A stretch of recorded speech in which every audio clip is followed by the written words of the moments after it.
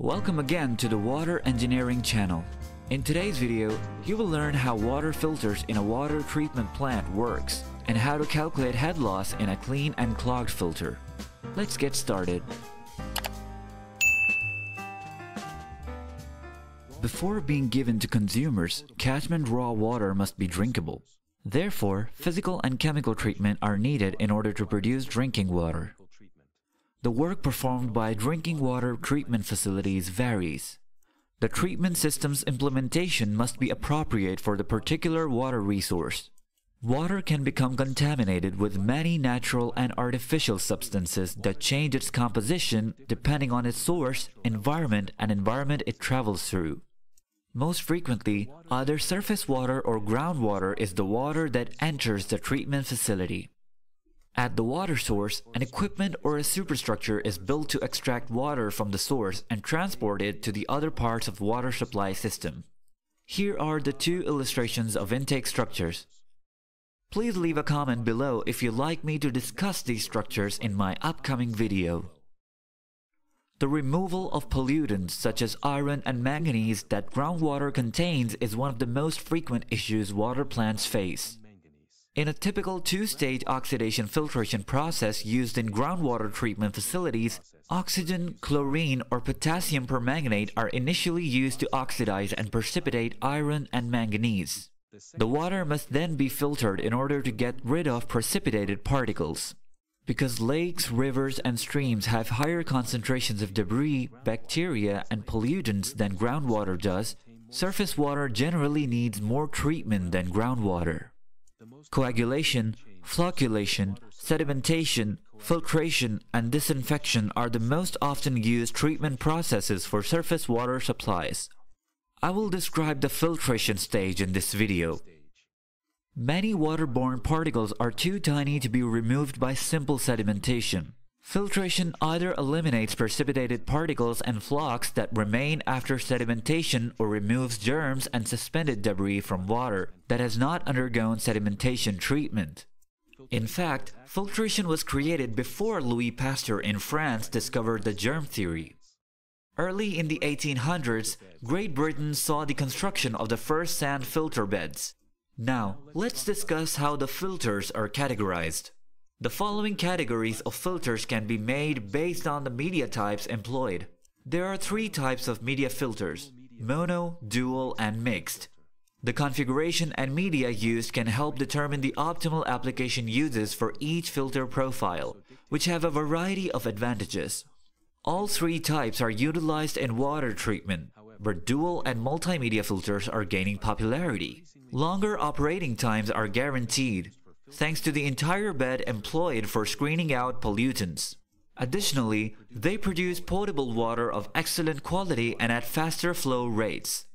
Finally, because of how they are made, they can hold more contaminants before needing to be backwashed.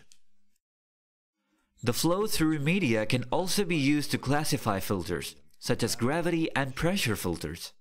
The atmosphere can reach gravity filters. Gravity creates the flow in the medium. In the pressure filter, the pressure vessel houses the filter medium. The vessel receives water under pressure. The vessel can either be a cylindrical tank with a horizontal axis or a vertical axis.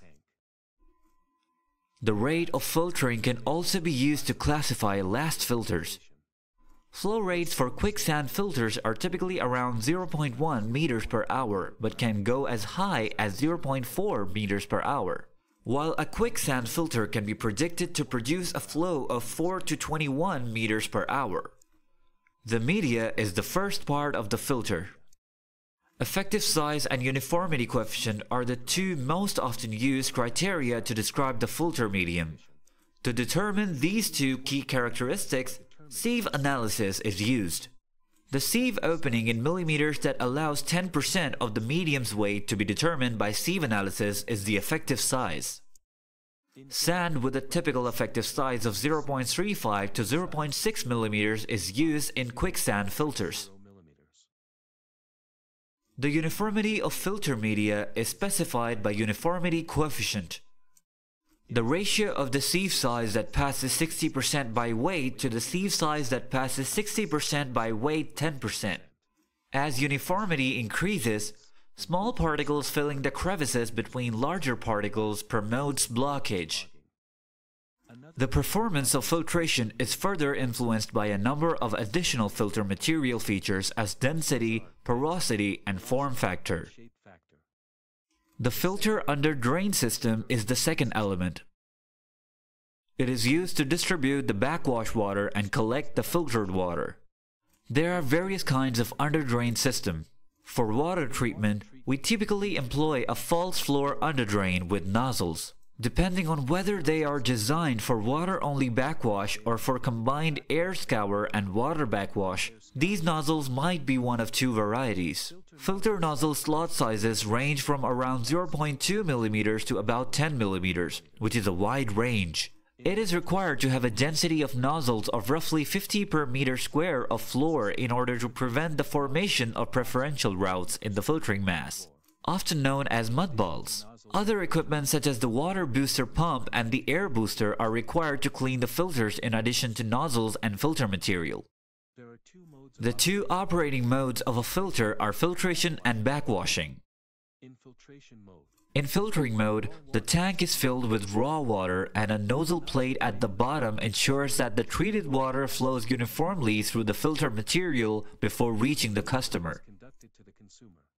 When the filter becomes clogged, which results in an increase in head loss across the filter or an excessive rise in turbidity in the filtered water, backwash mode is activated.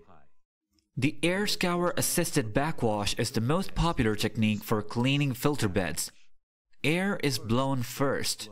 When the inlet and output valves are switched, air is forcefully pushed through the nozzles into the tank. The dirty wash water is directed to a sedimentation tank after the air is distributed by the nozzles, and turbulence loosens the particles left on the filter grains. Then water is used to backwash the filter. The tank's bottom pumps rinse water into it, and the nozzle plate uniformly distributes it around the tank. Once the backwash is complete, the intake and outflow valves are turned back on. Detachable deposits are transferred from the tank to a sedimentation tank. Let's take a look at how to determine a filter's head loss. The type of flow affects how clean bed head loss is calculated. Aragon or Rose equations for turbulent flow and Kozeny or Rose equations for laminar flow can be used to calculate the head loss or pressure drop when clean water passes through a clean bed filter. However, when a liquid containing suspended solids permeates the medium and the suspended solids are gradually trapped, this affects the medium's properties, especially its porosity, which decreases, and its pressure drop, which empirically increases according to the following type of law, where sigma is the volume of deposit per unit of filter bed volume and an experimental coefficient. And lastly, backwash, which occurs when water moves through the bed from bottom to top. Grain filters are raised. There is sand bed expansion. This equation determines the head loss through an extended bed, which is equal to the buoyant weight of the fluid's dissolved particles. Thank you so much for watching. I sincerely hope you enjoyed seeing this video and that it provided the details you were looking for. Please remember to like and share it with your friends if this is the case. Goodbye until later.